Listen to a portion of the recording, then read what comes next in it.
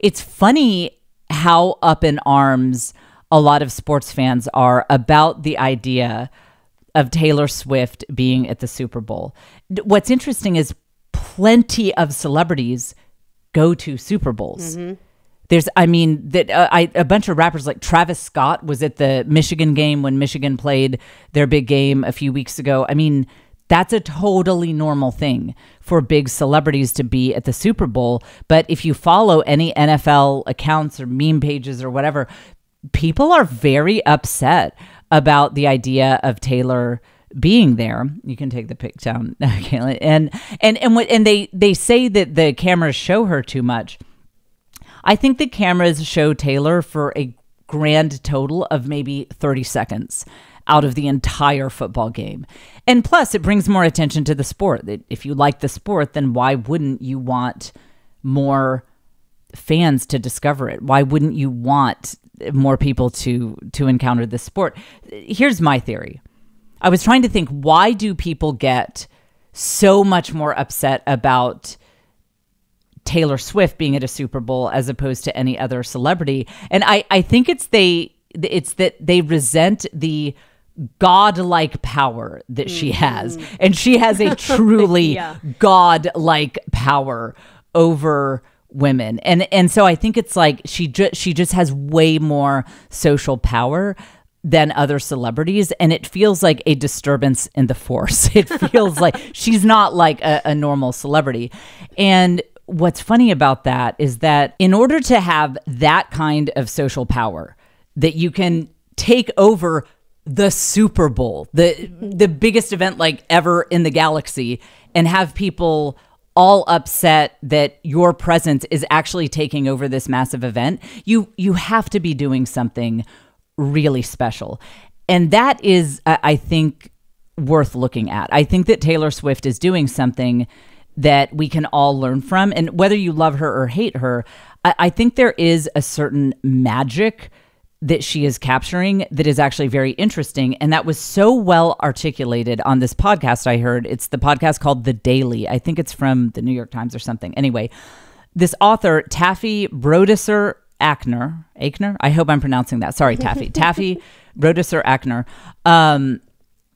She was on The Daily talking about how, she's a New York City career woman, not really typically in the demographic of who would be the Taylor Swift, have the profile of being a Taylor Swift fan. I think a lot of people think of Taylor Swift fans as being young girls. They broke up with a boy, so now that's why they're into Taylor Swift. And that's why I like this woman, because I'm also not in the classic Taylor Swift fan demographic. And I think that this woman articulated something really interesting, that again, this really isn't about Taylor Swift. It's about how all of us engage with the world around us. So Taylor, see this, guys, I'm not doing well. Now I am calling Caitlin Taylor just because she's hot like Taylor Swift. She's better than Taylor Swift. She volunteered to get tased. We're also both Sagittarius, so I'm practically Taylor Swift. Is that really? Yeah, I'm just kidding. That's right, because if Pluto was in Uranus at the right time, I mean, that's going to impact things, and it's going to. I think that you're going to be dating a famous football player too soon. We're working on that. Well, we're going to set up Caitlin with Aaron Rodgers, and she's a Sagittarius, so it will work. Okay. Caitlin, listen, guys. Okay, actually, full disclosure here.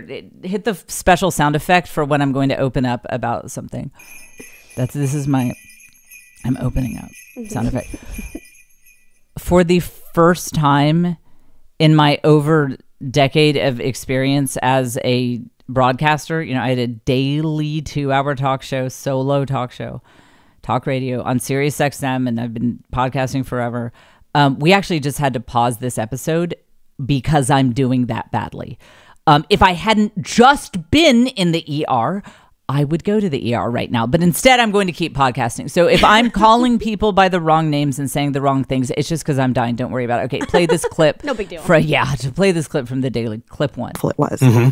Those lyrics are so staggering to me in a way that when someone else is writing your songs for you, it never quite goes there. Mm-hmm. Because what leaves when someone else is writing music for you, what leaves when you're trying to figure out how to make a hit, is specificity. Right. Specificity is out the window because you want every song to be a number one. You want everyone to understand it. Right. And what she understands is that actually it's specificity that we've been missing from our songs.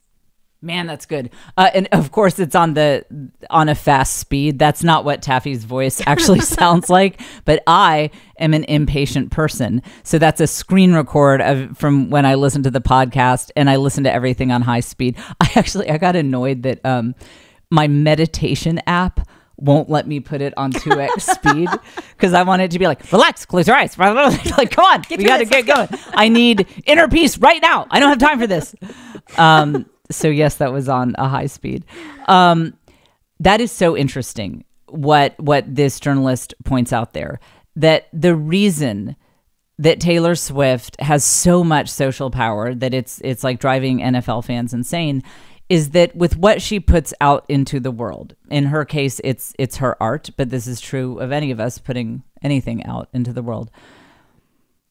It's very specific. It's very personal. And what this reporter is pointing out is that when a musical artist is just trying to make a hit, just trying to write something that will be really popular, you don't bring specifics into it because that will kind of alienate some group of people. If you want a hit, it should, I mean, frankly, like 50 Cent's Into Club, one of the greatest hits of all time. I truly believe it is a masterpiece of humanity. Put it up there with Mozart. I love that song, but that is more of a classic hit. And frankly, like her song, Taylor Swift, I mean, she has, what's the Players Gonna Play? Shake It Off. Yep. That's more like a classic. It's just people are meant to dance and be silly to it. So these are speaking about general things, just rolling up to the club, or just, people annoying you and you need to shake it off. Those are very, very general things. But then if you listen to her songs like Illicit Affairs or Exile, it's like, oh, she wrote that about someone real specific. And as you see her get deeper in her own career and catalog of work, I mean, she's naming streets like Cornelia Street. She's like talking about meeting you on the Upper East Side. Phone lights up in the back. Where you at? Like a bar. She describes the bar. I'm like, okay, so that wasn't like, okay, this is a very specific thing. And here's the thing. When you are trying to resonate with people on any level, whether you're starting a podcast and maybe you aspire to be like me, you're like, Jen gets 9 views on every YouTube video, and I'm trying to get to that level of success, but I just don't know where I would start to, be that successful. Or it's just like, let's say you just kind of wish you had more friends, you're trying to fit in a little more maybe meet some moms at the park or at your kid's school or at the church, or just any time you are trying to resonate with a wider group of people. You're trying to get more likes on your Instagram, anything you're trying to do. The Taylor Swift lesson is make it personal and make it specific. Let's say I know someone who's she's on Instagram and she's trying to be kind of a social media consultant, doing things like helping businesses get more traction or whatever. You can say generic things like, hey, start with this, your hook needs to be this. But I think when you start just being more personal and specific, here's my background, here's my story. Yes, you will alienate some people, absolutely. But the people who resonate with you will love you. And that is a great start. And the way you apply that, let's say you're not an artist, you're not trying to grow your Instagram, but you would just like to meet more people. I think the translation there of the Taylor Swift lesson is maybe you just dress in a way that you honestly love and would be a little different to people. Maybe you put on like this outrageous flamingo shirt because you just love it. You think that's really fun. And you think that flamingo shirts and plaid pants are the move. That is what everyone should be doing. You just absolutely love it. Well, there are going to be some people who are like, I definitely do not want to talk to that woman. You know, she's obviously crazy. She's like not my style. I've got my chic Chanel outfit on and I do not want to speak to her. But then there are going to be people like me who run up to you and say, we have to be friends immediately. This is incredible. Everything about your outfit is working. That's specificity. That is you bringing a very specific side of your personality into the forefront for other people to see. It has worked for Talyor Swift and it can work for you. So I think that again, that interview was on The Daily. And I just think that this woman, in talking about what Talyor Swift is doing right, has really nailed something that all of us can do right in every area of life. I really encourage you to listen to that. So there's one more clip, another power clip. I actually screen recorded this just for my own personal use. And then I thought, oh, my podcast friends need to hear this because this is incredible. Okay, so Caitlin, now that I know your name, play the second clip. All great art is the art that sees you. And I know this from doing a million celebrity profiles. And I know this from my understanding of fandom, that if you show somebody that they are real, you have them for life. She has me for life. Oh, isn't that incredible? Mm-hmm. Play it again. That honestly, that is so moving to me. I want to make sure you guys hear that because this applies to all of us. It's so good. I find that clip deeply moving. Did you find it moving, Caitlin? Oh, yeah, yes, she's obliged to say yes, but she did. No, but I did. She did. She's like, it's almost as good as getting tasered. It's like incredible. Okay, play it again. All great art is the art that sees you. And I know this from doing a million celebrity profiles. And I know this from my understanding of fandom, that if you show somebody that they are real, you have them for life. Yeah. She has me for life.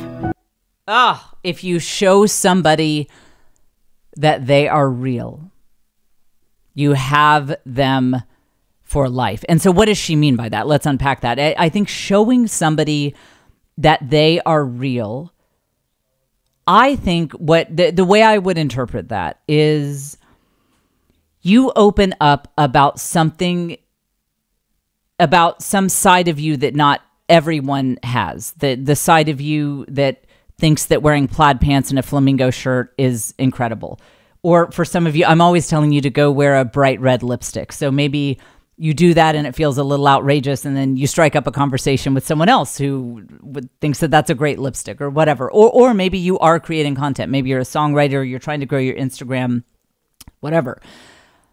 When you show the world some side of yourself that might not be accepted by everyone, and you turn it into art, and I don't mean art like something you hang in a museum or even necessarily something you put on an album, but to me, art is just taking something in the human experience and packaging it so that it resonates with people.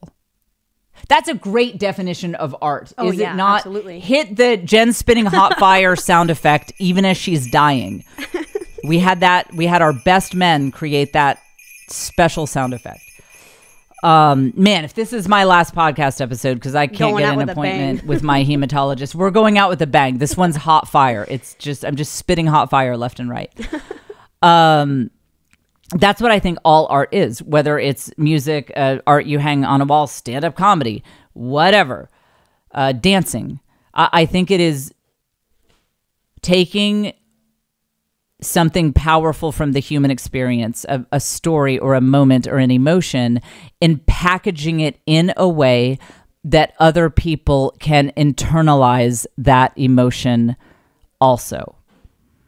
And that's how you can create art out of your experience. It, again, even in like you're showing up to the PTA meeting and you just wear that crazy outfit that you like. That's creating art. To me, that is art, actually. And what you do in those moments is you show other people that they are real. And it doesn't work for everyone. Like Talyor Swift, honestly, for as many fans as she has as many haters. I think that's actually another that's sort of the elephant in the room of all this, is that a lot of people hate her. Again, look at all the NFL meme accounts. They hate her. So you won't show everyone that they're real. But when you are authentic and you turn that authenticity into art in some way or another, through what you wear, through what you say, through your podcast, your social media, the songs you write, the paintings you paint, you will find your people and you will show them that they are real.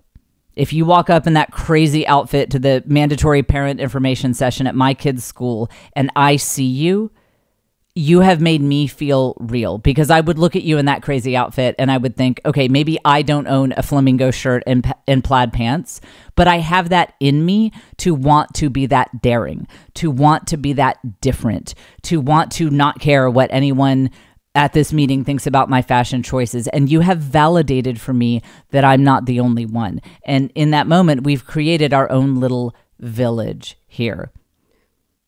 That's what Taylor Swift is. What? I said, do you ever stop with the good content? I see. And I did. Yes. And I didn't even pay Caitlin to say that. No. No, see, God is with me, because I'm probably going to die because my hematologist won't let me get an appointment. I feel terrible. So it's like, might as well make this one count. If episode 193 is the last one, might as well make it count. I mean, essentially it is. You're kind of creating a village there when you're your authentic self and you show people that they are real. There's this moment of like, wow, we're the same. And you make other people think, wow, I'm not alone. And there's a price to that. The price you pay for that is judgment from other people. So you don't get to have the experience of creating that village and showing other people that they are real without the cost of removing yourself from someone else's village. Because there might be a judgy mom there who wants everyone to be more cookie cutter, and just due to her own issues is she just judges people who are a little different. And so, yeah, she will sit there and she will whisper to her friend, like, look at that. Oh my gosh. Like, let's make sure that we don't invite her to the bake sale. You know, I mean, that's going to happen. The price for creating your own village is being rejected from someone else's village. But it's always worth it to be your authentic self and then attract the people who just really love that authentic side of you.